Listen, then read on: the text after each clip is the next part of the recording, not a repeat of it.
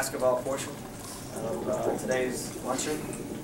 Educated's men's basketball kicked off preseason practice this past Friday at the Leon Moncla Indoor Practice Facility in preparation for the third season under the direction of head coach Bob Morland. We have with us today head coach Bob Morland, as well as student athlete, last year's freshman sensation Alfred Payton, now back for his sophomore year. So talk about getting back to the swing of things with preseason practice and looking forward to his sophomore year. A gentleman who averaged over 7 points per game for us last year, led the team in assists, and had a couple of electrifying last-minute winning plays for us in conference play. We're going to talk about what's going on with Educated's basketball from the student athlete's perspective. Sophomore guard Alfred Payton.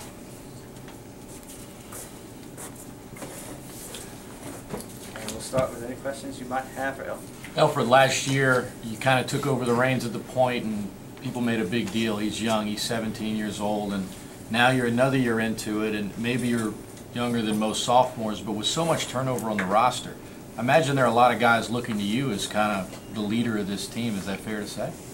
Yeah, a lot of guys do look up to me as the leader, because a lot of guys are, like you said, incoming.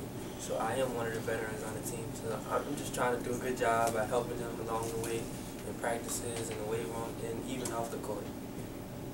How has that transition been for you? I mean, you came in, you know, like Scott kind of alluded to, one of the younger guys, and now you're being looked upon. How have you tried to change your approach to the court every day of now kind of leading the guys? Well, just basically doing things like as if I always got an eye on me. There's always somebody watching what I do, so I got to make sure for those guys that I'm not doing nothing that I wouldn't want them to do. Just keeping a good level here and everything like that. You know, for you this season, what are you looking, or what did you work on this off season to try to, you know, fine tune your game and take it to that next level? I've been working on expanding my game. You know, last year I really got to the goal a lot, but this year I've been looking to stretch it a little bit, shoot a little bit more jump shots, even from behind three, and I've really been trying to work on my defense also.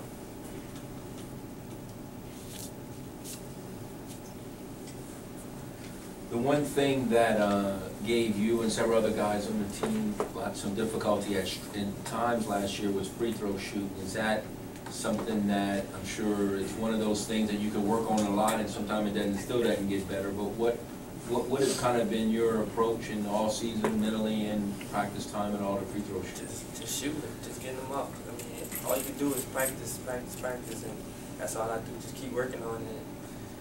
Take care of yourself during the game. Do you feel like even more pressure? I mean, at times, even though you were a freshman last year, they put the ball in your hands in crunch time, and now, without as many seasoned scorers coming back on this team, that there's even more pressure on you to score, or are you trying to avoid? How do you handle that? I mean, it's a little bit more pressure, but you know, it's nothing I feel I can't do. I feel I'm mentally tough enough to get through that.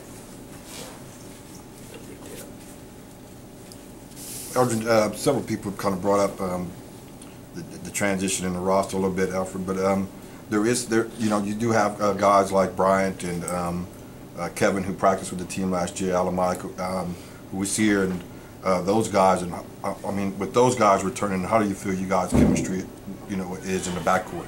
Well, it's good. I believe that's why most of the games are gonna have to be won at in the backcourt. So having them here last year is gonna be a big help this year. And we have to do a good job helping the guys behind us at the 4 and 5 positions, especially, and those guys that came in. With so many new faces, for Cajun fans, what do you like about the incomers? What do they kind of bring to the table that you think can make this a special season for you guys? Hard work, and it's a different style, man. I think we're going to be playing a lot faster this year.